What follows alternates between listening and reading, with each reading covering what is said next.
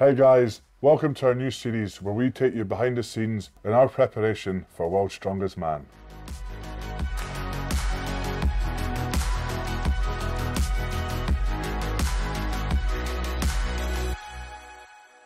In today's episode, we'll be taking you through our new recovery routine. Recovery is essential for all athletes, especially strongmen, because we push our bodies to the limits every single day.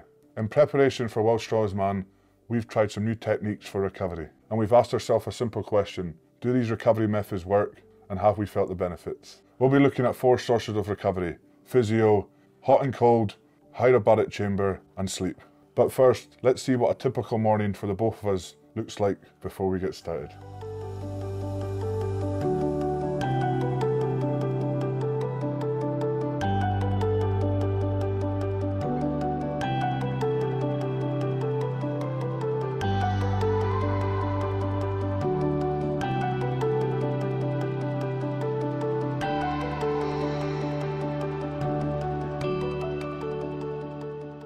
Right guys, so what you've seen is a typical morning that both Tom and myself do.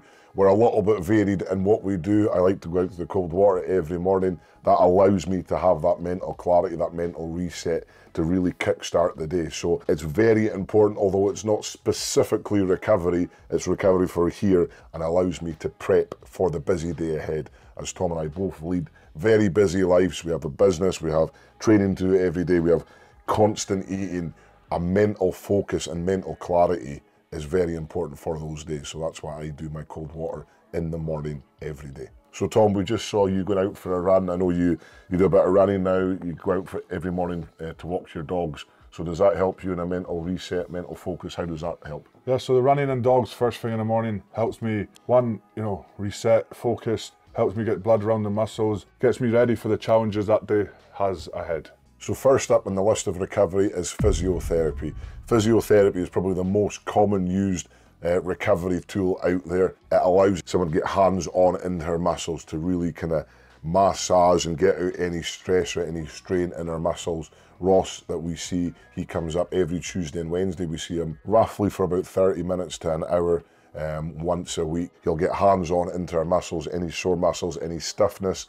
He'll activate and release that stress. So on top of that, Tom, you also see Mr. Neil Rooney.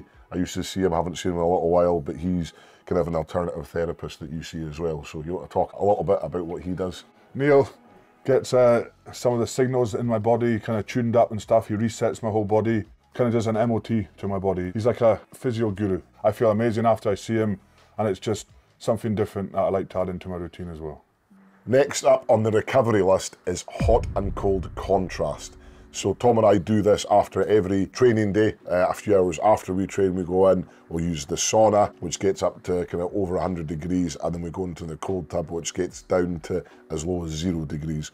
So again, we do this in a contrast way. So we start in the hot, then we go into the cold. We do that 2 to 3 times. We usually spend up to 3 minutes in the cold water, and we go back into the sauna, spend maybe 10 minutes in there, heating our body up, and then going back into the cold as well. So this is hugely important for us. You're quite a big advocate of this, Big Tommy. How do you find it for you? I think the contrast for myself is the most beneficial. I do it last thing at night because also this helps with sleep and kind of winding down as well. And yeah, I do 8 to 10 minutes in the sauna, 3 minutes in the cold tub. A lot of benefits to this. Really does help improve your recovery. It helps in sleep and just helps in life. So next up on the list, and the newest addition to our recovery, is the hyperbaric chamber. Been very privileged to get one of these in the office. So basically what this does is pump pure oxygen into the chamber. The chamber goes to 1.5 times atmospheric pressure. So we've got a mask or a nose tube in that pumps in fresh oxygen into our body, and then with the pressure that is under, it puts in fresh oxygen into the nitty-gritty parts of your body. So it helps you recover so much better and a lot quicker. So basically, I don't know what it is, maybe 3-4 times as quick as recovery. And we tend to do this, it's usually like 5 days a week, then we take a day off and then go back in. So the more consistency you can get in using the hyperbaric chamber, the better it is for your recovery. And this has been a huge thing for us as part of the prep for World's Strongest Man, isn't it? I've always wanted to get one, I've always wanted to try one, and to actually try it firsthand and to see the benefits of it has been absolutely amazing, and it's helped my performance and it helps Luke's performance training for World's Strongest Man. So last but by no means least is how we sleep, so our sleep routines. So sleep is obviously a massive part of our recovery, and over the last few months we've really added in a few different things. So for me, in my setup, having Koa has kind of interrupted my sleep quite a lot. So I've been having a conversation with Cushy. Cushy's allowed me to sleep in the spare room. I've also got an infrared sauna blanket there. I've got an infrared light, and then I've got a Lumi alarm clock which mimics the sunrise and helps me wake up properly the way as natural as you can. I've also really invested in making the room as dark as I can, so I don't want any light. So the darker the room, the better your sleep is. The benefits of doing infrared sauna before you sleep is that it doesn't increase your heart rate like a finished sauna would. It really gets you ready for that sleep in the blanket. And then with the infrared light as well, you're wanting to drop exposure to blue light. So screen time on your phone, TV, switch that off an hour and a half before bed. I'll do my infrared light, which is supposed to increase your sleep and help you sleep as well as recovery. And then get into bed, lights completely off, and I'm in just pitch black and ready to go to sleep. And you know, looking at my Whoop results, my sleep has increased. I went from getting 4 to 5 hours sleep when Cole was born, so I'm up to kind of 7 to 8 hours a night, which is considerably better, and I owe that all to the kind of little bits and pieces I've done, as I just explained. And Big Tommy, you've got a little bit different. I'm scared of the dark. Mine's a bit different. I have something called 8 sleep, which I think is a very, very effective thing. Kind of just like a big electric blanket you can put on your bed and you can control. I think sleeping at the right temperature is a really key kind of thing to get your sleep right as well. My bed used to be very, very hot.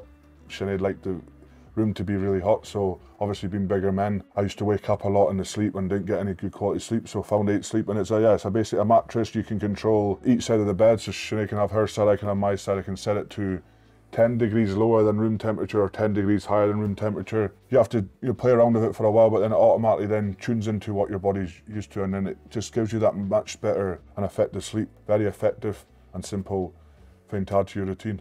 Okay guys, so that is basically all we are doing at the moment to recover. And just to give you an idea of a timeline when we do it, pretty obvious I think, but when we wake up in the morning, that's when I go for my sunrise swim. That's when Tom goes out for his walk with the dogs or a run. We then come back, we get physio in the morning as well, pre-training. We then go to the gym and train.